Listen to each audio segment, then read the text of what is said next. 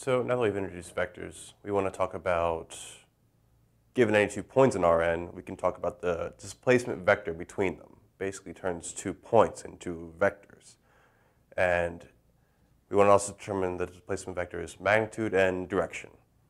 So here the 2 given points are A is pi comma 1 and B is minus 7 plus pi comma 1. And so we begin to find the displacement vector D. It's often also written as A comma B, lowercase. This is given by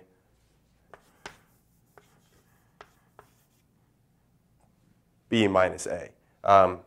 So there's a bit of a mental leap here because first we're talking about A and B as points of Rn and not as vectors. But you can consider them as vectors or displacement vectors from the origin to the point itself, and they have the same properties. So here I'm going to trick you guys into thinking that they are actually bona fide vectors, so we can do arithmetic on them. So here, this is just minus 7 plus pi comma 1 minus pi 1.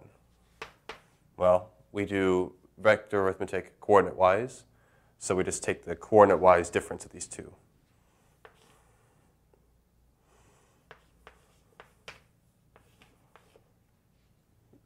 So that D is just minus 7 comma 0. And then this is nice because it's easy enough to find its magnitude right off the bat because there aren't 2 coordinates or 2 non-zero coordinates. So the norm of D, or its magnitude, is just going to be 7, or the absolute value of minus 7. And since we have that, the unit vector in the same direction as D is just going to be D itself divided by its magnitude.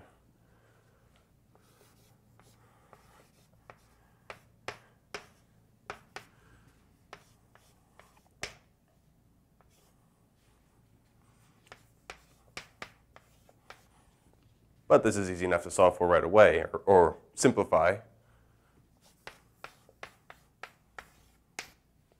The unit vector minus 1 comma 0.